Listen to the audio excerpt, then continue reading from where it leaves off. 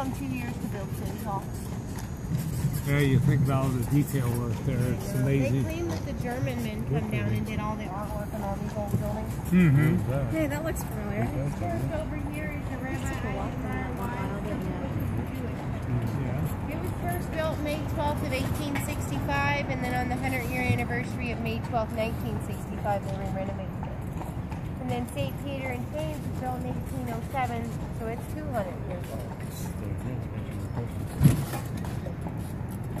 Related to Alice in Chains. On holidays, they'll put signs out to each other and they'll say Happy Hanukkah to the Jewish synagogue. Merry Christmas to the Catholic. Oh, I got it right. I know.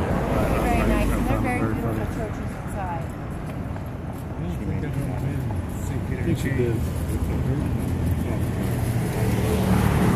That's Pure Romance headquarters.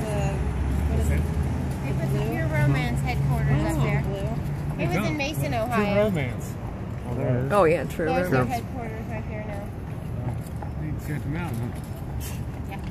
I had a guy who's like, what is it, like home Tupperware? I was like, if that's what you want to think. Kind of.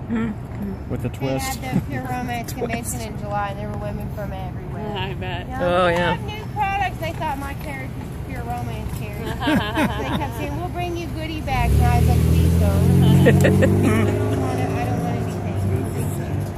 They're like, so, your husband would love you so much better. And I'm like, if my husband doesn't love me without a bag of goodies, then we don't need to be together. If we've been together 9.5 years, I think we're doing quite okay. Yeah.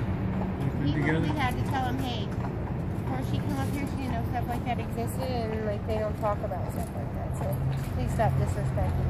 Because they all keep doing it. And this one girl literally brought me a bag that had